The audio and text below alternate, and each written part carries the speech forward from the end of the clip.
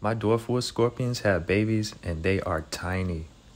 This species reproduces through parthenogenesis, meaning the females don't need a male to have babies.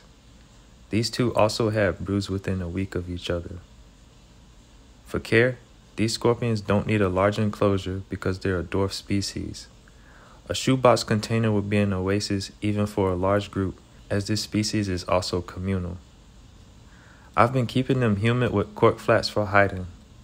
Hides should be tight-fitting as they like to squeeze into crevices. To feed the babies, I use pinhead crickets and flightless fruit flies. I found that the fruit flies disappeared overnight compared to the pinhead crickets which lasted. I'm only going to use fruit flies and insect legs to feed the babies moving forward because crickets can eat molten scorpions. Adults will eat small insects and may also scavenge insect parts left in the enclosure. I separated a small group of the babies in the deli cup just to be safe, and I'll let the rest stay with the adult females.